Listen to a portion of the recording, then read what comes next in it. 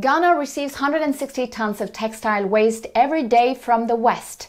The country, which has a rich history in textile manufacturing, is now fighting on the two fronts of imports of foreign fabrics and second-hand clothes. The country has thus chosen to bet on tradition and the Made in Ghana label. In 2004, the government even had the idea of establishing a casual Friday wear initiative to encourage the production and purchase of locally made clothes and to promote Ghanaian textiles and its fashion industry. Our journalists John Owotwi and George Ibo-Saki want to meet these exceptional tailors, a story of resilience and resistance of a sewing sector that is still very much alive. This Friday Wear initiative brought a boost in business for local dressmakers and tailors, as the wearing of wax print fabrics, which was widely deemed as out of place in formal settings, became a more universally accepted style of clothing, bringing a higher value to the production and use of these garments.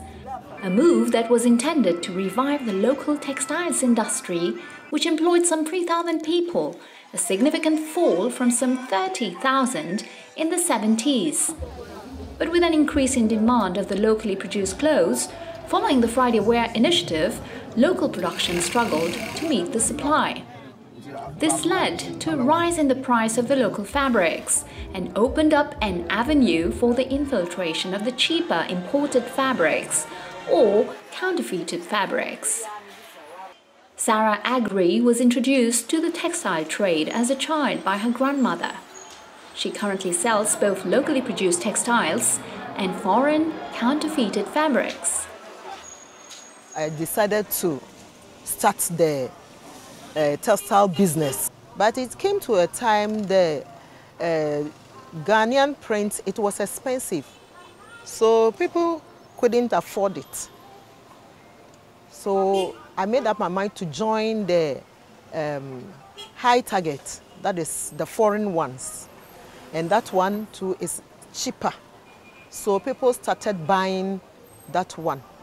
And as for the GTP and printers like that soft, when somebody is going to marriage ceremony or funeral, then they buy the GTP because that is a traditional cloth.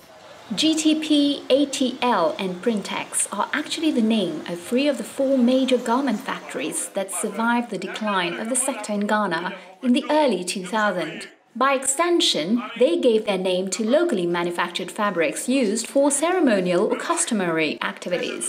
Wooden, however, is of Francophone origin and has become accepted for contemporary use. These days, African print garments are worn daily in many variations in both formal and informal settings. The dressmakers sometimes cannot keep up with the orders, especially during the periods leading up to festive occasions. Some patrons also have to travel long distances to get their dresses made because of their individual taste and styles. Philomena Appiah regularly has to travel out of town to get her dresses made for her. I was looking for a reliable person to sew my clothes, but I couldn't get one until my sister introduced someone for me at Salt Pond to go there and sew my dress. So when I go there, I see the woman too is very serious to sew the dress for me. That's why I just traveled from Cape Coast to Salt Pond to get a person to sew my dress. Artisanal tailors like Emmanuel Young-Colhams, a third-generation tailor and IT student, are all thankful to the family business they can depend on. My dad took over him, and I've also taken over my dad.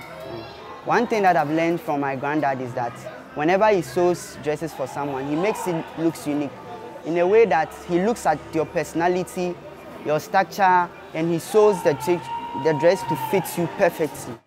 Ebenezer Ajay Mansa took over his father's once sought-after tailoring shop that specialized in hand-sewn suits, which was on the brink of collapse and has struggled to keep it afloat. But although he produces some fine garments, businesses like his face the threat of being pushed out of operation by yet another obstacle: cheaper, Imported second-hand clothing from China, the US and UK has flooded the Ghanaian market, suffocating the local industry. This shop is my father's shop. He's the one who taught me this work. What I learned from my father, I'm just continuing. At first, we got some pastors, lawyers, big men from the ministries, all the time bring their work here, suit here so that we sew for them. And now, things are not like first. But Professor Asma sees the African Continental Free Trade Agreement, the AfCFTA, as another opportunity to reverse the decline in the clothing and textile industry. The agreement provides a bigger market for our locally produced goods, and he encourages entrepreneurs to get themselves prepared by undergoing skills training and apprenticeship programs. High time we move away from the job of I'm going to school to work in the bank and to work in the ministries and so on. This sector is a big one. And now that the African Free Trade Area is coming on board, I believe it gives us a huge opportunity now, not only to target the local market, but to target the rest of the African continent. And this is where I see the potential of this industry. With the estimated steady rise in imports of cheaper, inferior clothes and second-hand clothes into the country from $115 million in 2002 to $250 million in 2019, the trend in the declining fortunes of Ghana's local textile and fashion industry is unlikely to change, reducing the local industry to an artisanal scale in a country that needs to make major interventions in getting the masses of its youth in gainful employment.